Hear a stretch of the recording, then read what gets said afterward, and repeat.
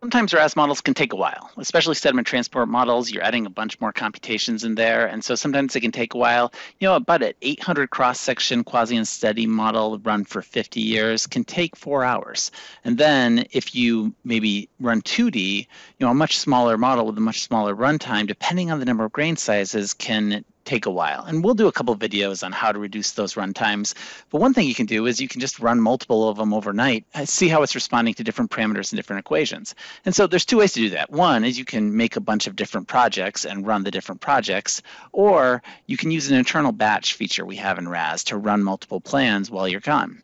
And so I'm going to just show you the later one. So this is a sediment transport project I have that has multiple one-dimensional models in it, and these are short, so you can kind of see how it works.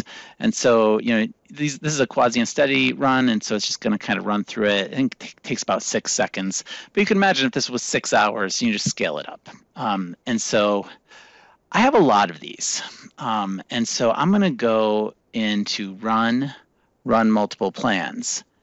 And what you'll see is you get a list of all of the different plans you have in your project. And this happens to be the project I use to test the transport functions. We run these automated tests a couple times a week in order to make sure we haven't introduced any bugs, to make sure that our code is conservative over time. And so I run these to test the transport functions with different mixing functions. And so what I'm going to do is I'm just say check all plans.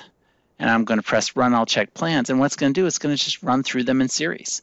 Now, it won't send different runs off to different cores and run them in parallel. It's going to run them from beginning to end. But if you've got a 2-hour run, you're going to get 6 to 8 of them in overnight. If you've got an 8-hour run, you're going to get a bunch of them in over the weekend. It can be really useful.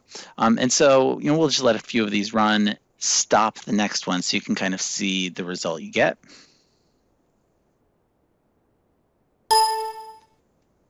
And so when you do run them, at the end, one of the things that disappears is that runtime window. And that runtime window can be really important, has a lot of diagnostic information. Did it go unstable? Did it fail? What are the warnings and errors and messages that you get? And so what it does is it produces this editor that shows you all of the runtime files. And you can go through and kind of see what the runtime was, and any of that information that you're used to getting in runtime, then you can run through at the end. And so this can be really powerful, a way to kind of launch multiple models at one time.